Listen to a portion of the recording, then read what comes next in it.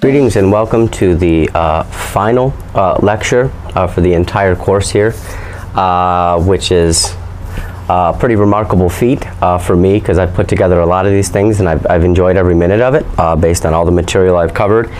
And I'm really happy to end the last few lectures looking at some fiction. One of my favorite short storyists, Sherwood Anderson, who I think touches upon a lot of pressing themes that in some way or another really connects to a lot of the material and a lot of the ideas that we've talked about throughout the course of the semester.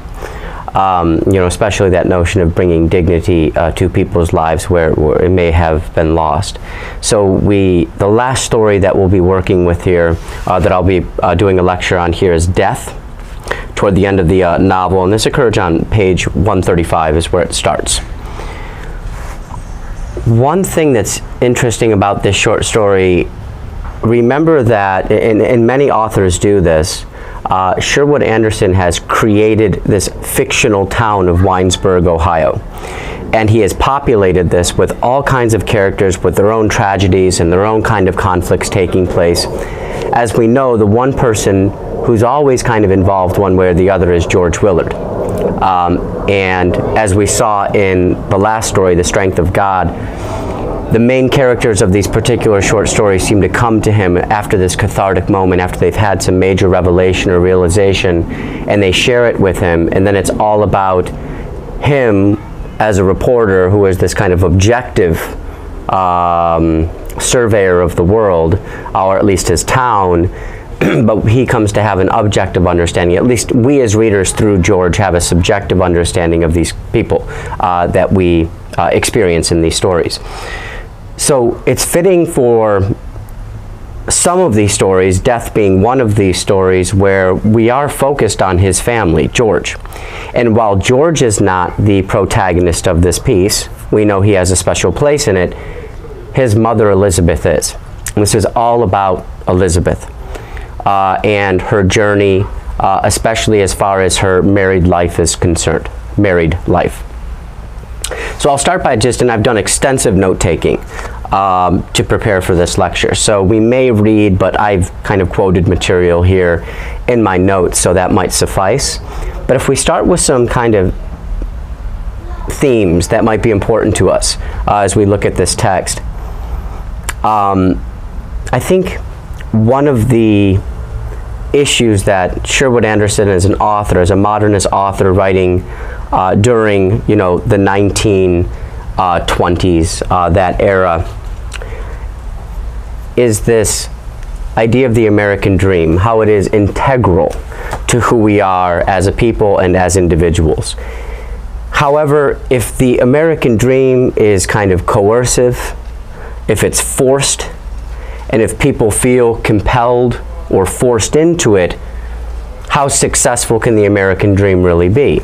I've mentioned probably here or there in some of these lectures, the whole idea is that the American dream, one of the problems with the American dream is that people try to shove themselves into it, and it doesn't work for them, no matter what effort they put into it. No matter what back-breaking labor they put into it, no matter, and here's the devastating part, no matter how much they change their character, they change who they are, they don't fit into this American dream, right? And it ends up being much more disadvantageous than advantageous, right? It ends up being a very disadvantaging kind of process. And I think when we're centered in on the American dream for Elizabeth Willard, we're talking about this idea of marriage. And one thing that sticks out like a sore, unfortunate thumb in the story is that she is not happy in her marriage to Tom Willard. And that's what we're exploring in the story, right? Marriage sometimes, for some people, probably even more so in this day and age when, you know, again, women didn't necessarily provide for themselves. They didn't have the opportunities they may have today, where you can be a single, successful woman and run your own show, right, and live your own life without the worry of a man there to take care of you, right?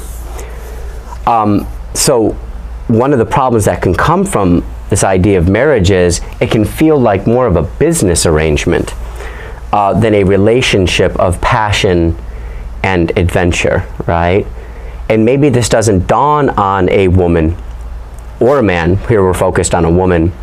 Maybe this doesn't dawn on a woman until she is well into the marriage, where she wakes up one day or starts to remember how life used to be and realizes there's no passion, there's no adventure here. I don't feel young anymore. This feels more like a burden. This feels more like a necessity in the business arrangement sense. So something to keep in mind. And when a woman feels as if a marriage, especially in this time period, isn't working, what are her options? Is a question we have to keep in mind. What if there's children involved? That seems to constrict options or restrict options even more. If there are children involved, which in their case there is George. Another question I think we can kind of get into here, based on this story, death. Does a human being deserve to be happy? Satisfied? Or is happiness just a bonus to life, but not a requirement to life, right? If you're happy and you're satisfied, hey man, you've kind of hit the jackpot, right?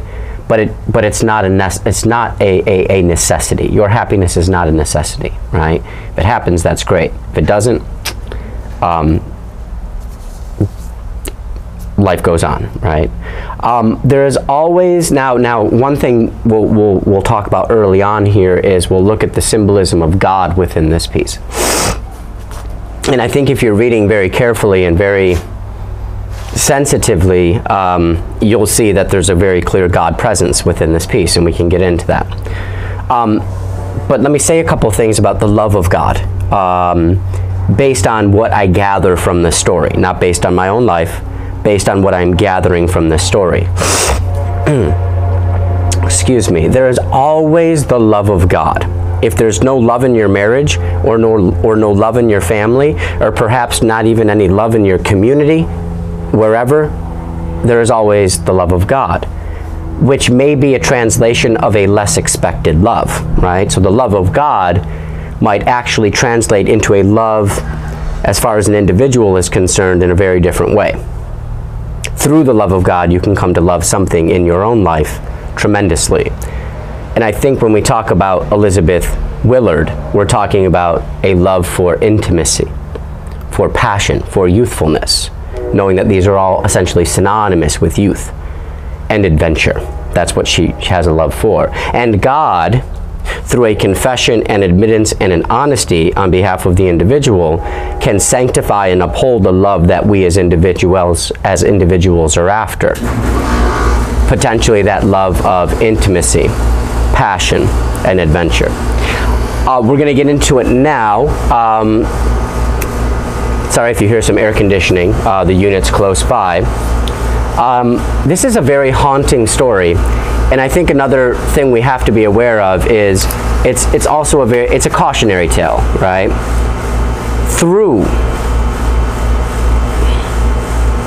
Just writing that down. Through the exploration of Elizabeth Willard's life, we come to learn a lesson about how we should perceive our own lives.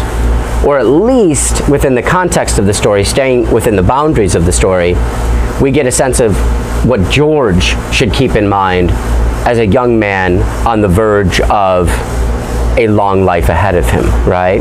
Let's learn from Elizabeth Warren here, right? Here we go. Death. And like I said, I prepared extensive notes here, which is always useful because I always use these notes in my traditional class in the classroom as well, so these always come very much in handy. So, Dr. Reefy's office is very much described in the beginning of the story as kind of the final walkway to death, right? It's a stairway. It is described as a stairwell that many have traveled before. And if you start to match this up, another stairwell that many have traveled before is this path to death, right? As I've probably mentioned before, it is the great human common denominator, right? No matter how beautiful you are, rich you are, no matter how poor you are, feelings of unattractiveness, whatever, death is there for all of us in the end. And it's all about how you approach death. Reminds me of like Hemingway always dealt with that. Do you confront death like a brave individual or as a coward? It's one of the themes he always kind of plays upon. But moving up to Dr. Riffi's office is described as moving closer and closer to death, the end of your life. Now when you get up to the top of the stairwell, to the right is the doctor's office. To the left, a pile of rubbish. Now that helps us very clearly put it into perspective. There's a major contrast there, right? If I take a right at the top of the stairway as I'm getting closer to death, going up these stairs, if I take a right, it's Dr. Riffi's office. If I take a left, it's a trash bin. Who in the world would want to end up in a trash bin? So I think if we're starting to kind of investigate this, we want to go right. We want to go into Dr. Riffi's office, right? There's some positivity here. I'll be very general early on. There's some positivity if we take a right and go into Dr. Riffi's office, right? So keep that in mind. So to the left, there's this pile of rubbish for useless items. And what could we categorize or understand as useless by the end of this story, right? We know that Elizabeth goes right. She goes into Dr. Riffi's office and she spends a lot of quality time there. We'll discuss that. But to the left, that's where uselessness goes. That's where useless items, perhaps a useless life, that's where it goes, to the left, right, onto the trash heap. Now, I think it's probably worth mentioning here early on, because this will help you frame the story. And there's good evidence of this throughout, especially and even in the beginning. Dr. Riffi, let me just give you some of the detail here. No gray beard yet. It's described as he doesn't have a gray beard yet. He is not a graceful man yet. He has this problem of trying to figure out how to dispose of his hands and his feet. And I don't know what that means even on a literal level, but on a figurative level, or maybe even on a literal level, to dispose of your hands and feet means to get away from some idea of being a human being here on earth, right? That's what makes us human beings within the earthly realm here, is the hands, right, and the bodies that we have here. No gray beard yet, not a graceful man yet, worried about ridding himself of these things that make us human. I think what you have here is a very clear representation of God. You'll see how this makes sense as we move through the story here, but just keep that locked away in your brain. We're talking about God. Now the stairwell already makes sense, right? When you go up to the top of the stairs and get closer and closer to death, to the right is God, to the left is a useless trash pile, right? Where we throw things of no interest or uselessness. And if you take a right, Dr. Riffi's office, it's God, right? That's what we're talking about here. Moving on, page 136. In literature, and that's what we're reading here, and if you go on to take the literature class at Moore Park or at other colleges, this is something you have to get used to doing when dealing with fiction. You have to look up names, because they're all of your names, everyone's name right now, everyone's, you know, and I think about the names of all the individuals in my class, your name has a particular symbolism to it. It means something, and you can look this up very easily on Google, and you can find some sources that are available. Elizabeth, let's translate Elizabeth's name. It stands for "My God is an oath." So really it stands for this oath in God, right? That's what Elizabeth translates as. Another translation of Elizabeth is "My God is abundance," right? My God is an oath. My God is abundance. Now, what does abundance mean? I'm not too sure. But even in the general sense, this idea of having things, and I don't think we mean treasures and wealth and material items. Abundance as far as love in your life goes, those kinds of features, right? Abundance. My God is abundance. Now, we know that Dr. Riffi is essentially a psychiatrist or a psychologist. And it's a perfect idea for what God is.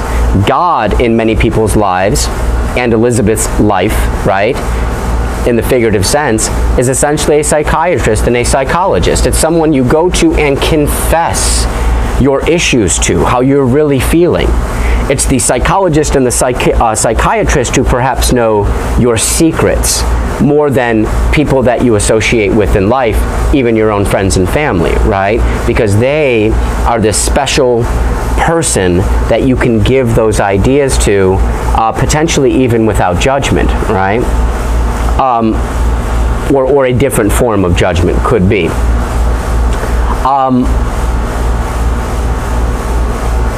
Dr. Riffi, I'm not going to read the language, but it's in my notes here, is also kind of described as a poet. Now we're getting back to the subjectivism that we dealt with in Hands. Remember, subjective versus subjective. Prayer is necessary, but at the same time, no words are necessary. And lastly, they have the similar belief in the same gods, which is kind of a strange detail to their kind of connection, but it does mention that they have the same, they have a similar belief in the same gods here. Okay. All right. So moving on. Another thing that's kind of interesting here is on the bottom.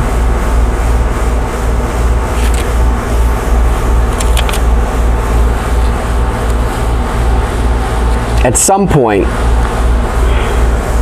it's mentioned that he chuckles, like Elizabeth will start to discuss philosophy, right? Philosophy.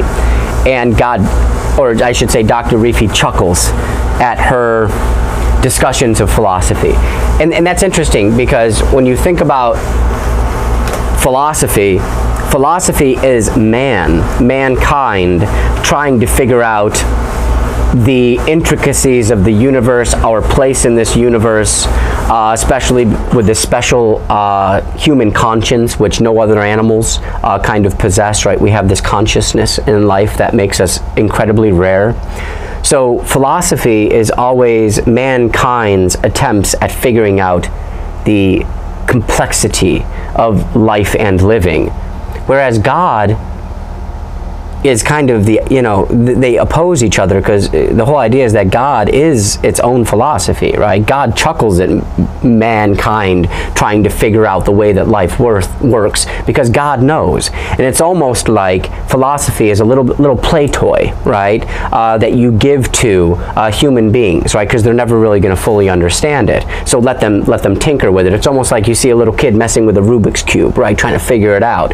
God chuckles at that in the sense that that is people trying to figure out some philosophy that answers all of the questions that simply can't be answered, right? That's what philosophy does. And I'm not discounting philosophy, I'm just putting it in context of what we have here. The woman, Elizabeth, inspires herself partially. We find out on page 137 kind of her main internal conflict, right? What kind of plagues her and what torments her. And she yearns to have adventure and passion in her life. She wants that back, passion and adventure, right? But Dr. Riffi tells her love is the divine accident of life. That real love, the kind of love she's after, it needs to happen as an accident. You can't force it. You can't manage it. You can't arrange it.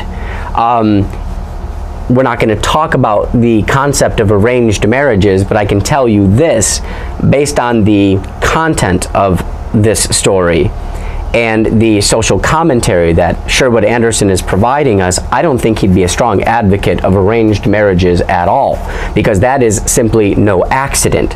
Dr. Riffi, in other words, God, is saying love needs to be a divine accident, right? You can't and should not force it. And we get some nice poetic language on page 137 that described this, right? And all of this harkens back to her mother. As she starts to think about this idea, you can't force love, she wants passion, she wants adventure, it makes her go back to her mother. And then as soon as she goes back to her mother, she goes back thinking about her father. And her father, as we know, is described as a pretty troubled man, pretty despondent, perhaps probably depressed, clinically so. And there's a lot of talk about his hotel, and hence his career of the hotel. It never leaves him alone. Here's an example that plays into the theme of Sherwood Anderson, that sometimes we force ourselves into these businesses. We force ourselves into these business operations that just don't feel good to us, and they don't come out successful, right? And yet you still feel the need and the urge to put everything you have into it, and it just doesn't work. I've personally never known anyone who's had a failed business venture. You might, but somebody who just, it drains them, right? And they put everything into it, and then they get so knee deep in it that they feel like they can't even give up, right? And they keep giving it everything they got. I've personally never known someone who's lost it all like that, right? Or been in such a miserable situation, but these things do happen, right? So she goes back thinking about her mother and her father. It sounds like her father is quite the introvert. I mean, somebody who kind of keeps things to himself, right? Deals with his problems on his own. And think about it, hotel business is not a great business for somebody of an introverted nature, right? So it's a real horrible mismatch, right? It's a bad match up there for him. And importantly, it's the thought of his daughter in this environment that overcomes him with sadness. I think you have to do a pretty good detailed analysis of the symbolism of a hotel, right? Especially the symbolism of a hotel when this is not even the kind of business you wish you were into, right? And then we can translate this back to the idea of marriage, which we know is a big problem for Elizabeth. Think about a hotel. You know, if you open up a hotel, whether you want guests or not, they're coming, right? Whether you want visitors or not, they're gonna be there, right? Beyond that, now they're there. You don't want them there, they're there. Now you gotta feed them. Now you gotta talk to them. Now you gotta entertain them. And again, if you've ever worked in the hospitality business, you know that even if you're having a bad day, you better shrug that aside and go about your business, right? Or it spells bad business, right? It's not good business. So forced guests, unwanted company. That's exactly how Elizabeth feels in her marriage, that she's essentially kind of forced to be with somebody, right? That there's a guest in her life, unfortunately Tom, the poor guy, that she'd rather not be involved with, right? So I think there's some interesting symbolism as far as the hotel goes, right? Now, here's my question. With all that in mind, the thought of his daughter in this hotel environment and growing up in this hotel, because they probably live in it, right, and kind of operate the business. Why do you think that the idea of his daughter growing up in this environment overcomes him with sadness? Why does the thought of her growing up in this environment sadden him? That's one of the questions that most likely we'll deal with in a conference at the end of the week. So you might want to start to get some ideas down, make your life easier down the road. He also, as a detail to that, seems to worry about her involvement with men. And that would make sense. He's not necessarily happy in his marriage. We know that the mom doesn't sound happy. We know that down the road, a generation later, Elizabeth's not happy in her marriage. He's worried about her being involved with men because perhaps the next step is an unhappy marriage. I think if I'm kind of taking that all the way through, that's what we're left with. Moving on, page 137. It's mentioned, and it should be mentioned because it's important, Elizabeth has had sexual and intimate experiences before Tom Willard. So it says several experiences, right? So it's not like Tom Willard was her first sexual experience and that was a first for her. That'd be a whole different story. Who knows what this story would be if he was her first. She's had many intimate sexual experiences before Tom.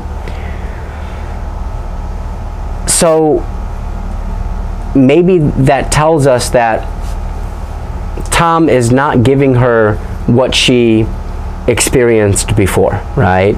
He can't fulfill that same type of intimacy and sexuality. Perhaps it's just not there for Tom.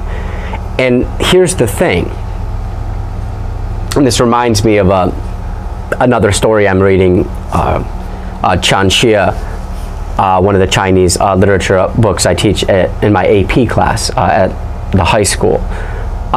If you've experienced a real passionate, let's say adventurous relationship before, you can't get that out of your brain, especially when you're in a relationship where it's completely lacking. It's always going to be this kind of longing that you have. You can't just, you know, force amnesia upon you in order to forget about the real passion, the real adventure that you had at one point. That's her problem. She can't forget these things. Moving on. She desires a real lover. And my question, another question I have for you is, what does that mean? What is she looking for? What do you think? And this is kind of just based on your own interpretation. If she desires a real lover, what does that mean? You can kind of think of that for yourself. Moving on, we get into a kind of dose of realism. Realism is kind of reality, right? If you know anything about kind of literary genres, or at least kind of, let's say, philosophical outlooks, there's realism versus romanticism, right? Romanticism is the ideal, what could be, right? When you kind of use your imagination and you come up with these romantic kind of possibilities, right? The air conditioning's wonderful today. Realism is what really happens, right? You can see this in all of the romantic comedies that you watch when you go to the movie theater, right? Ideally, there's this kind of out-of-touch guy who's got all kinds of problems and flaws. I don't have to articulate those problems and flaws, but they tend to be, in short, a mess, losers, right? And yet, by the end of this romantic comedy, they got the hottest, most successful, most kind of down-to-earth girl you could get. The bottom line is, in reality, that doesn't happen, right? That doesn't happen. It's romanticizing this kind of imaginative possibility, right? That's why those movies tend to work. They're taking the biggest loser and they're giving them the biggest catch. In reality, let's just be quite honest, it doesn't tend to play out that way, right? But now we get some realism here. And on page 138, it says that Elizabeth marries Tom out of practicality, not out of desire. I think it comes down to timing, right? It's just a matter of really good timing.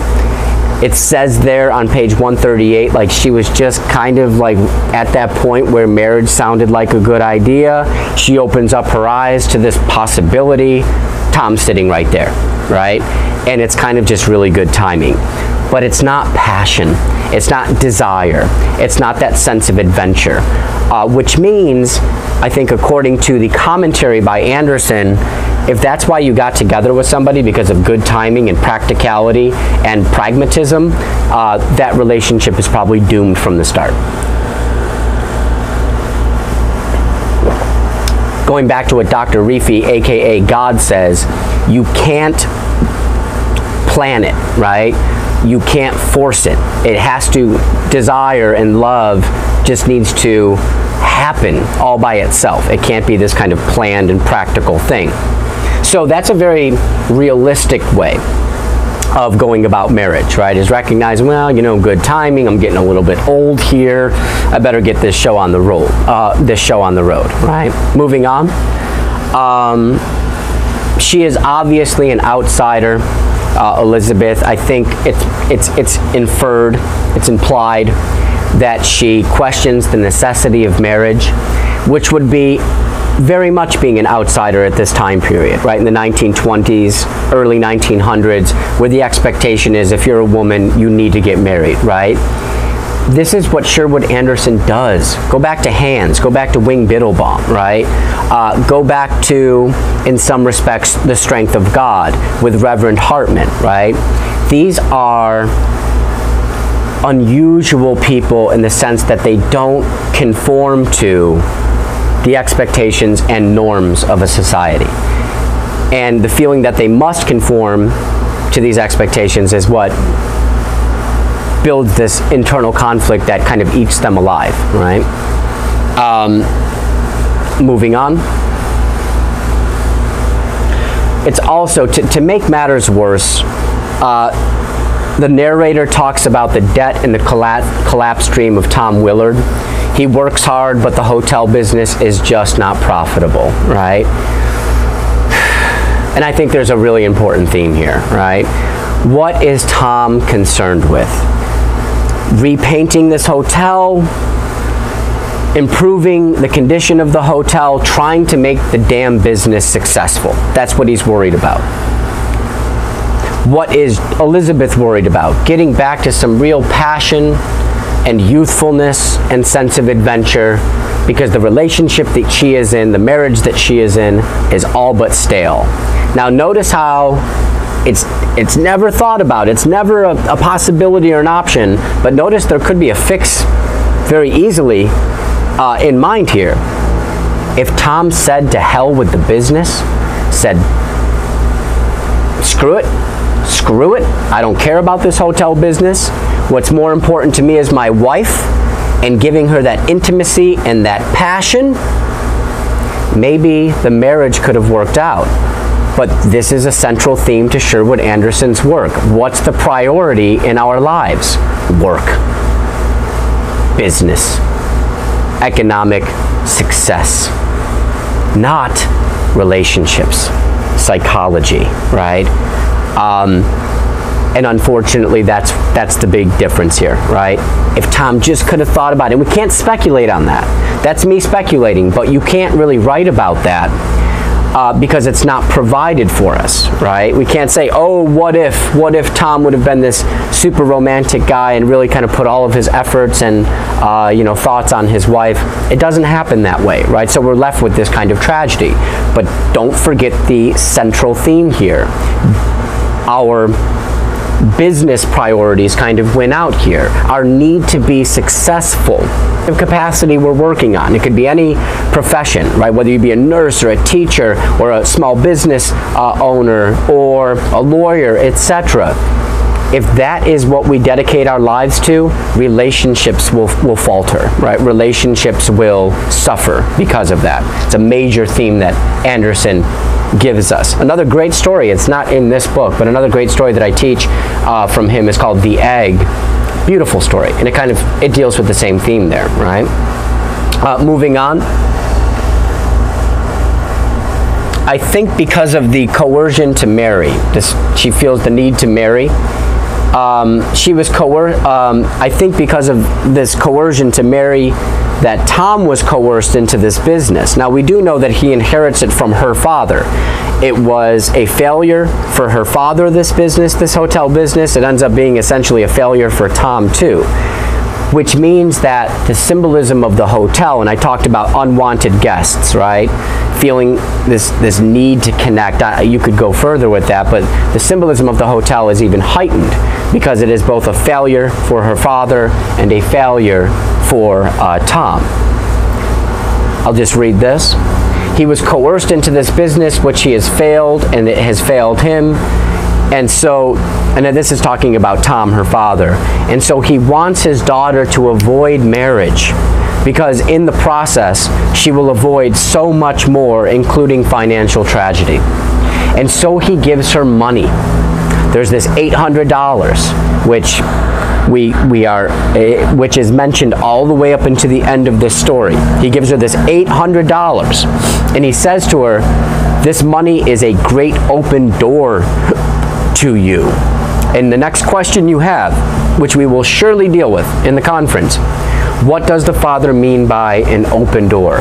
Why is this $800 that he gives to her earnestly and says it's a great open door to you? What does he mean by that when he says that?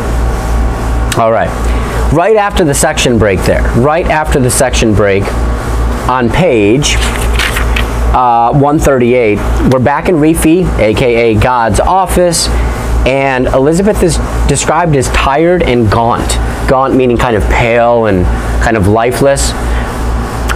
Notice that she is described exactly as her father, right? Her father was just described, Tom was just described in that way, and now she's described just like him, suffering the same fate, right? Suffering the same fate. We need to break this cycle. How are we going to break this cycle? Page 139, God as therapist. This is where you start to see that Rifi as therapist is essentially playing the role of God, right? So this is one of the, again, very, very haunting and sad story. She says, after my first night with Tom, and I think she means sexually. I'm pretty sure that's what she's implying. After her first night with Tom sexually, she says, she found out on that first night. She says, I'm just reading at the top of 139. She says, and then I was married, and it did not turn out at all, she said bitterly. It didn't go good. As soon as I had gone into it, I began to be afraid. Perhaps I knew too much before, and then perhaps I found out too much during my first night with him. I don't remember. There's a juxtaposition taking place there, a contrast for us. She says, perhaps I knew too much before. Before going into this marriage, I knew too much. And we already mentioned that. The passion, the real excitement, the real adventure, the real love, the real lust, whatever you want to call it, right? It was all there. And that is contrasted with, and then perhaps I found out too much during my first night with him. In her first kind of sexual experience with Tom, she realized there was none of this, right? This just wasn't happening, right? So she found out a lot just in the first night. Imagine that.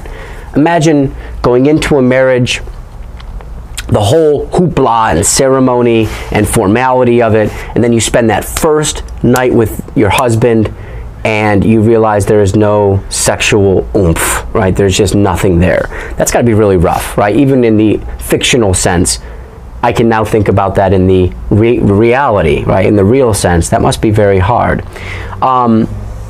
She says, sadly, it wasn't Tom I wanted, it was marriage. And we need to provide a full interpretation of this line, right? So there's your next question. What does she mean by that? It wasn't Tom I wanted, it was marriage. And I think one of the problems I'm running into with some of the responses I get on discussion questions is some of you are just not going deep enough in your responses, right? And this is the time to have a fully fledged response with all the detail needed to really explain, it wasn't Tom I wanted, it was marriage. What does she mean by that? Provide extensive detail, right? So you understand. All right. And I think we're all thinking what that means. We would just have to get it down on paper. Okay, moving on. Sad again. There's kind of a lot of sadness going on in these pages here. Excuse me, I'm still getting over a little something.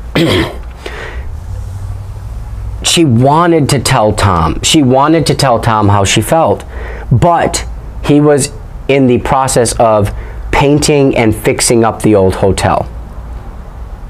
And he's trying to fix up this hotel that he's essentially inherited from her father, right? He's trying to paint it.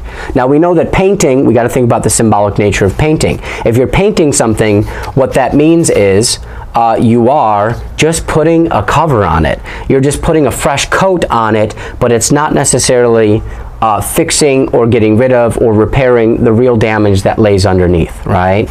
So all he's trying to do is kind of put a band-aid on the situation, and now we have to ask, a band-aid on what, right? What's he trying to paint? Maybe the dissolution of the relationship. This could be him painting up the economic failure that this business venture has become, his life in general. He's just trying to put a pretty kind of coat on it. And this, for Elizabeth, is heartbreaking. And it prevents her from telling him how she really feels, right? It's almost like he's trying his hardest, right? He's trying to do something to repair the relationship, the business, their life in general, his character. But it's just paint, and it's sad. But it does stop her from saying anything to him, right? Therefore, maybe the hotel, we can say a lot about the hotel symbolically. It could represent their relationship, his life as a lure, right? If I am successful in this business, it will be this point of attraction for my wife, and she will see the value in me and the worth in me. Isn't that sad? I know I'm saying that everything is sad right now, but it is. I mean, because I'm thinking about like real life and real people. It's like, thankfully I don't have this problem, but some people feel as if I'm just successful in my career, if I'm just good at like my, you know, if I'm really good at my job and I go far in my job, that will help me get somebody in my life, whether it's a wife who's kind of falling away, or, you know, I'm single and I'm trying to bring people in, you know, find relationships, to think that it's all about your success in your job. It's kind of a sad thing, right? Focus on something else. Something that's really going to lead to this kind of intimacy and this kind of passion, right? Moving on, she pities him. As I mentioned, she pities him and gives him the space he needs to try and improve his life in the relationship. So she gives him that. Now, you could say that's a bad decision, it's a good decision, right? It's a bad decision because she's not happy. So why give him more time and more, you know, opportunity to try to fix a relationship that's probably never going to be fixed? It's a good thing, on the other hand, because she's giving him that opportunity. So you can really go both ways with that, right? She reveals to Dr. Rifi, can I just start calling him God? I'll just start calling him God. She reveals to God that she wanted to escape out of town. She wants to get away from town. She wants to escape her clothes. She wants to escape her marriage. She wants to escape her body. All of these act as restrictions to her life, and we have to be able to explain each one. She wants to get out of this town. Remember back to Sherwood Anderson in the commentary he provides. Towns and cities can be very suffocating locales. They suffocate the individuality out of you, right? They suffocate the passion and life out of you. So I think we get that one. She wants to escape out of her clothes. That could be getting back to youth and passion and adventure, especially in the sexual sense.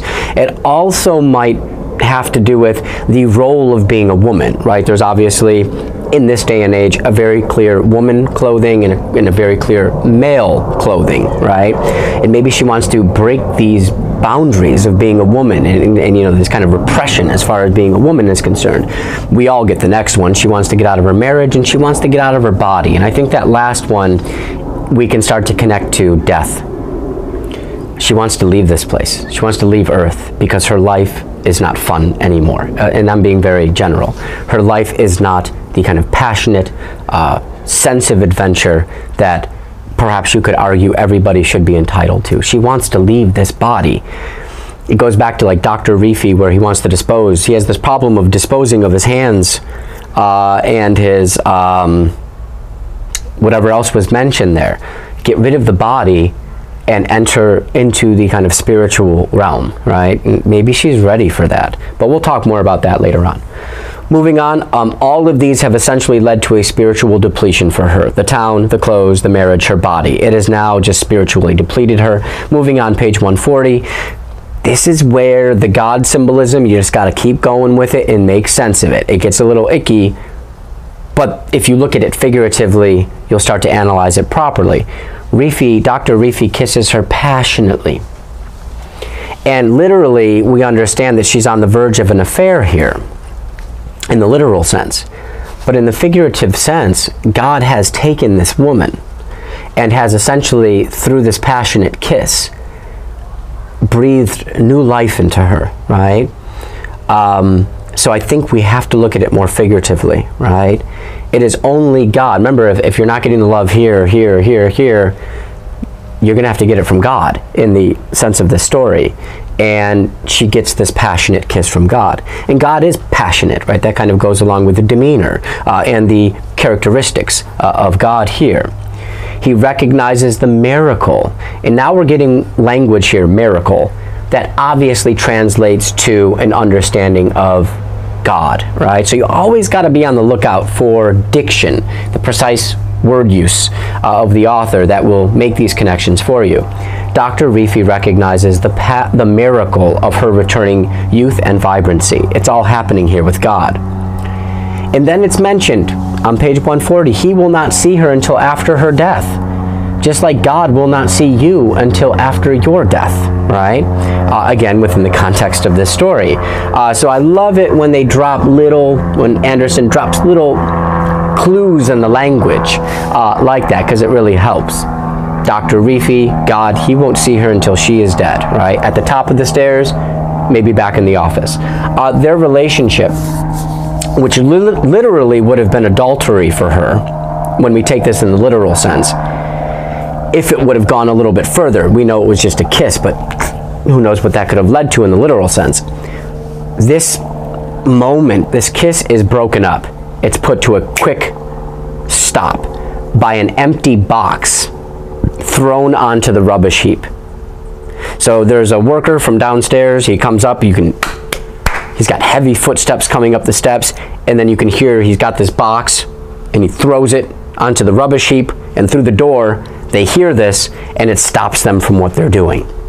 Now, what does that box represent that is thrown on the useless heap? That's a tough question, right? Maybe the relationship with the husband. Maybe it's, the impossibility of a relationship like this for her, that it's useless. We just throw it away. I'll leave that up to you, right? And thus, but one thing is clear, and thus the youthful passion dies in her, and on her way home, she has an unapologetic lust. And that is given to us through the language. There's blood still singing in her body, right? There is a real passion and lust and hunger for life inside of her because of this kiss from God, or this kiss from Rifi. Moving on. Why does she hunger for death? It's mentioned that she hungers for death. Why does she hunger for death? Let me at least kind of give you some response here. Because death will be life for her, as she will be reunited with God, which for her now is the source of adventure and youth and passion, which is all but absent from her life. So I think, and there's more evidence of this later, how do you approach death? Well, that all depends on what your life is like. For some people, life is miserable. It is not satisfying. There's nothing hopeful about it. So the biggest hope on the horizon is death, especially if you feel that there is something better beyond, right? So I think, how do we perceive death? It's all about the context of your life, right? And for her, life is not fulfilling, and therefore death must be something better. Death could be incredibly better, especially if we think about these experiences with God and Dr. Rifi here, okay? For her, which indicates, so if death is life, right, the irony here, if death is life for her, that means life currently is death, and that's a very sad thing for her. Moving on. It's some more irony here. It's mentioned that she needs to stay young and patient and beautiful for death. Entirely the opposite of how we may greet death, except for perhaps the patience, right? Usually when we greet death, the whole idea, ideally, is that you will be old and ugly and kind of, worn down. Here the idea is that she needs to be young and patient and beautiful in order to greet death, right? So it's very different for her. Death is personified as youth running over hills, and also a quiet, stern man marked and scarred by the business of living. And that kind of takes us back to her husband, right? Tom. Her husband, Tom. That's a nice quote, the business of living, right? Living should not be a business, but when it is, that's what leads to the kind of attitudes we have from her father and also Tom, right? Taking away from the passions of our life, the business of living. If life has essentially degenerated into a business, then it's a very difficult situation for people to deal with. Page 141. Only thing she regrets is not giving the boy the $800. So we know that she's very close to dying here. She's even said to have an illness. They don't say what illness. But the only thing that she regrets is that she didn't tell George, her son, where the $800 was. And we know that that $800 represents a possibility of some kind, right? That you can get away, that you can escape from all of this.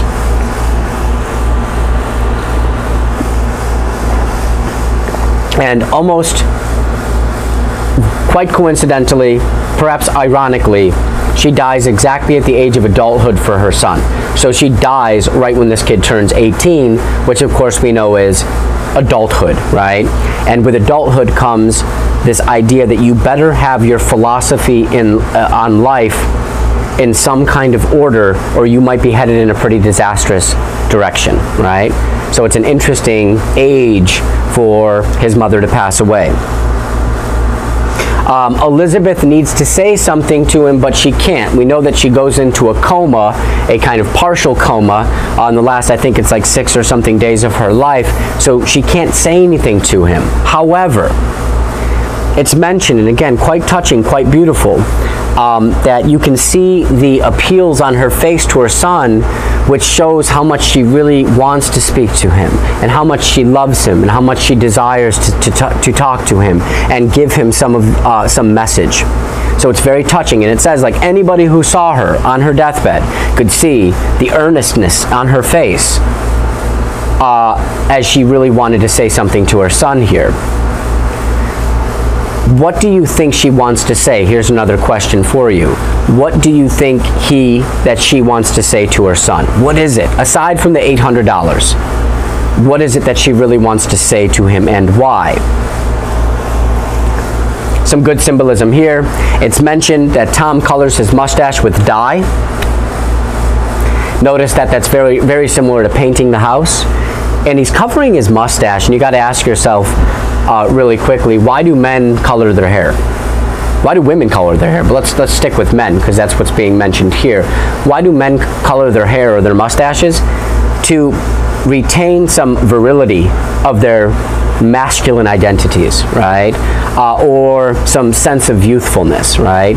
But notice that if you got to cover it up, it's fake. It's a facade, right? Just like the paint on the hotel, you're not really fixing the core issues here, or the problems that lie underneath. Same thing with his mustache here. So he colors his mustache with dye,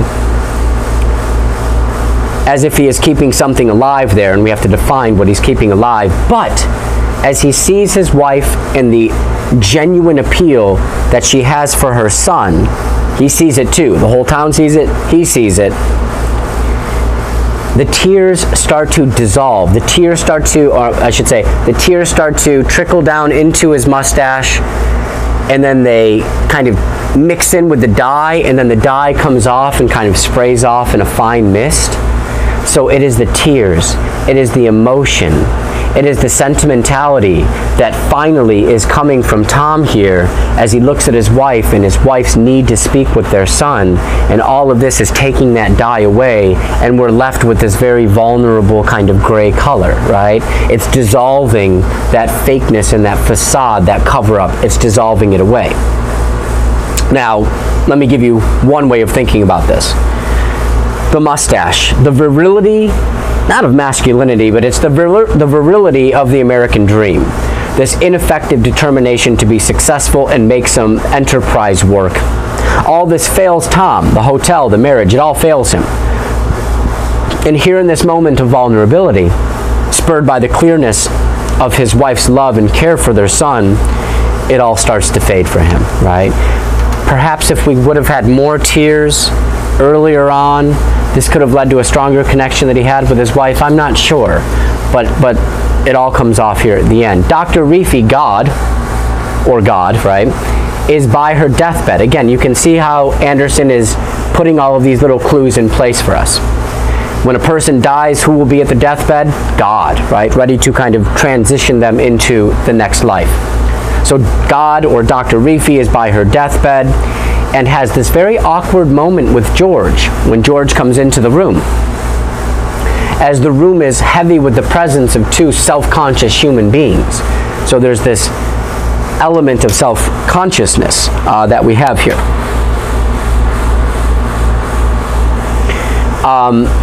And ironically, and we'd have to define it and describe it at least, explain it, but ironically it may be the same self-consciousness. They're sharing the same self-consciousness about the passing of this woman. On page 142, George decides he will leave Winesburg. After the death of his mother, he will leave Winesburg. He's angry, however, it's strange. One of the only things he can think about, even as his mom is dying here, or has just died, he's angry about not being with a girl that he spent some time with. Now, the question is, does he have this urge to be with this girl out of normalcy, just like, well, I'm supposed to have a girlfriend and, you know, there's this date I have, or is it real passion, right? Is a real sense of passion and adventure that urges him to be with this girl? It makes a big difference what it is, but we don't find out. The irony is he wants life as it surely is life, right? He wants life as it surely is life, and she wants death as it is surely life. I think George, and the translation on George, just to give it to you, I don't know if it really plugs in too well here, but just to give it to you, if you look up George, it translates as tiller of the soil, or in other words, a farmer. And it's a good, I think it's purposeful, not necessarily for this story, but it's ironic because he is a reporter, which is supposed to be something of a cosmopolitan, kind of urban background, but we must return to the essence of simpleness and looking at him as a worker, somebody who is purely a worker and has those simple sensibilities, right? Which is what we're trying to get back in touch with here, of course. I think what might be happening at the end of this text with him wanting to be with this girl is the formality of his mother's death is preventing him from passionately being with another woman, right? That might be one way of looking at it. But he wants to live. Remember, we mentioned this is a cautionary tale. There has to be a clear message indirectly that is passing on to George, and it could be that life, you must chase the passion of life, and hopefully you will not end up in the same dilemma as your mother here. And of course, this is why the money is important, because that money is an opportunity to break from some dependency of some kind, especially for her as a woman, right? To break from some dependency. Her body in death is described as alive because it is now in death. Of course, now that she is dead, this is the youthfulness and passion and adventure that she's been looking for. She's back connected to it, so her body is described as alive and beautiful, right? Very different than she was described in life. You have an interesting refrain. Dear, the dear, oh the lovely dear. George says this about his mother. Dear, the dear, oh the lovely dear. He says this in reference to his mother. And these words, if you go back to page 137, these words match up to her anonymous lover's words that she recalls when in session with Dr. Reefy. When she's talking to Dr. Reefy early on in the text and kind of having a session with him, she mentions one of her love affairs, and that same language is recalled by her. One of her lovers used that. In fact, it says the one lover she could never get out of her mind, right? And now George is saying those same words, right? So essentially, they share the same sentiment toward her. And this comes from an impulse outside of himself. It's like something he can't explain. But these words come from somewhere else. But they're much needed, as we describe the mother here. The $800 equals an intention to give George a start in the city. I don't know if that's a great thing. Maybe we do have to get out of Winesburg. It can be a very devastating place, especially for a young person.